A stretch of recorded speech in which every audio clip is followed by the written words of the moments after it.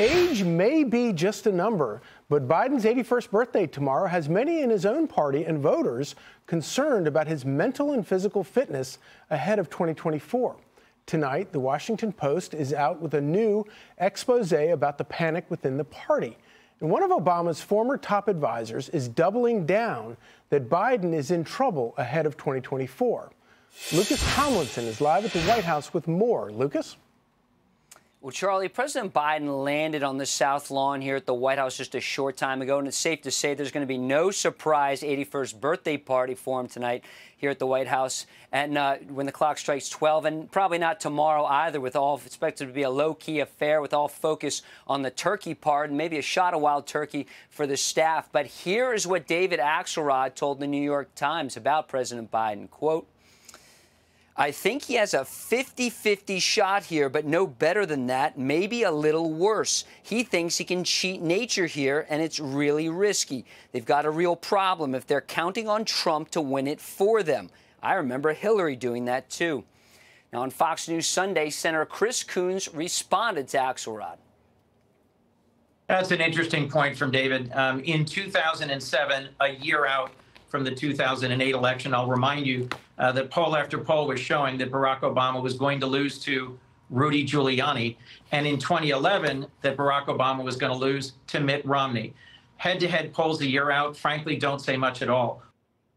Now, a recent article in Politico by Jonathan Martin titled, "Here's How Biden Can Turn It Around." Top Democrats agree that the president needs more aggressiveness, more help from his friends, and a few more friends. Liz Cheney, Rahm Emanuel, and Mitt Romney can help. Says the president has had issues with Axelrod in the past. The piece warns, quote, "Calling David Axelrod," a P word that I'm told I'm not supposed to say on news here, it rhymes with stick, Lisa, "as a person who has heard Biden use the word, says he does in private, is not a strategy to win 270 electoral votes." Now, there's a new NBC poll out today, shows that at 80 years old, soon to be 81, by the way, tonight at the stroke of midnight, Biden not having the necessary mental and physical health to be president for a second term, 59% say that's a major concern. 15% say it's a moderate concern, whatever that means. 12% minor concern, and 14% say it's no real concern. And by the way, that poll also showed Biden with the lowest approval rating of his presidency, guys. Well, you know, they've had 80 years to prepare for it. I hope it's a great party tonight, tomorrow. Thank you, Lucas. Well, 81, I think. Yeah.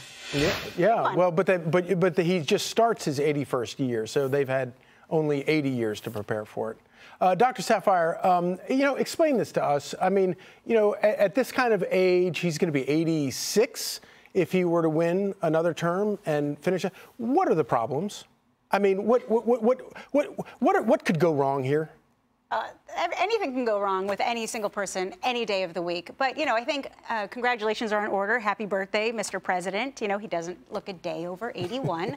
But that being said, age is just a number. That one poll that Lucas just mentioned, that's only one of the many where voters are saying they think that President Biden may be too old. There was another one where about 71% thought he was too old. But it would be one thing if it was just the number. But we see his performance, we see the gaffes, his forgetting, his calling out on people who aren't actually in the room. Then he also has some physical health issues. He has sleep apnea, progressive peripheral neuropathy, doesn't submit a cognitive mental exam.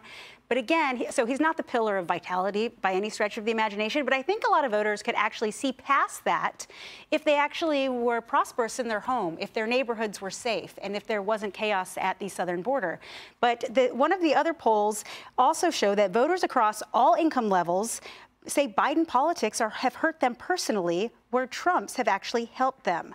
So it's not just his age, it's not just his physical and mental performance, it's his policies too.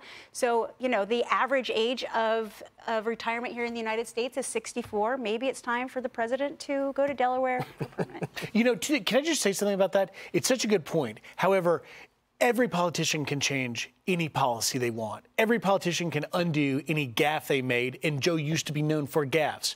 But you can't change your age, and you can't change mental decline. Right. And that's what he can't do and his staff can't. It's hard to imagine it getting better from here at this point. Well, I mean, you would like to think it couldn't get worse, but I mean, my True. God. But, you know, I think that quote Please don't dare anybody I'm to sorry. make it exactly. I got They'll Lord figure help out a way to us. make it worse. They sure will. But that David Axelrod quote is something, though. I mean, talk about shots fired, saying that Joe Biden has a 50-50 chance of winning, maybe worse.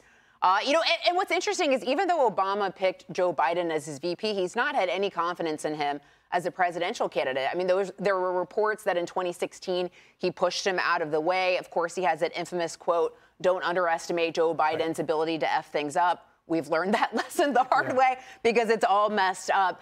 You know, and he's probably looking at that New York Times poll showing Trump winning in 5 out of 6 swing states, now trailing with, you know, black men, young voters, independent voters, you know, the list goes on.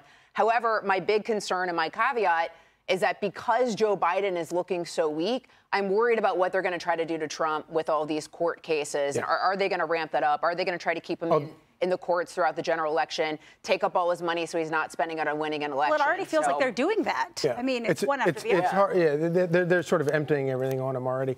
But Lisa, I want you to respond to this. This is a quote from, you know, that they're having trouble when the Washington Post is talking about this stuff. The bad news is that everybody is wetting the bed inside of Biden world. It's really an unhappy confluence of Biden world donors, cocktail party friends saying, can you get him not to run? Which is stupid and absurd if you know Joe Biden. Charlie, there's always depends.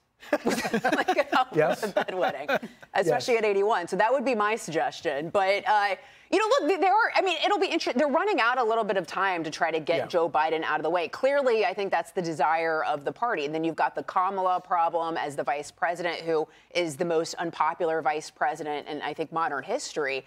So then there's two people that you have to push out of the way. So I don't know, maybe they'll try to do some sort of tomfoolery at the contested convention or at the convention or something like that. But they're running out of time to try to get someone else in there. That would be difficult, though, because if you wait until the convention, and Charlie, you know this matters, you're going to miss all these deadlines to be on ballots. So you would absolutely significantly handicap whatever younger Democrat you are going to give an opportunity. And that's why Axelrod is so being outspoken, saying, do it now. But Lisa makes a point. It's going to be very difficult because no, not the depends about Kamala Harris, because the only person who polls less favorable than Biden is Kamala Harris. So they have a big problem on their hands. And obviously they have done this all-out effort with student loans and stuff like this to go after young voters. But this new NBC poll shows Biden losing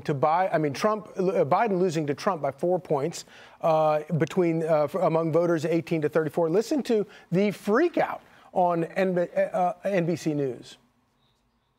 Some real stunning highlights here in this poll. Donald Trump, we have at 46%, Biden, 44%.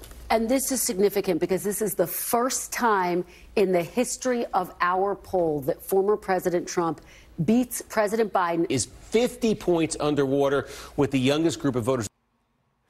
So, I mean, all the student loan forgiveness was for naught? It's not working out? He needs to find more money to give them? Do we have more money? Apparently not. And, you know, the thing that's significant about this is, and we're talking about the age thing, it has to be incredibly frustrating for Joe Biden that Donald Trump is just 3 years younger and not suffering the same visual mental decline or even the aging process in the same way. And the court cases that Lisa brought up, really, if you paint the contrast on one side, Joe Biden, and I cover the White House, so I was just in Wisconsin a couple weeks ago, I saw, you know, the fragility of him to come out to give a speech, and he's reading a prompter, and he goes, Trump's in Texas getting endorsed by Abbott. He's fired up on the border, which is a issue that's going to significantly hurt the Biden's administration because the border's a dumpster fire.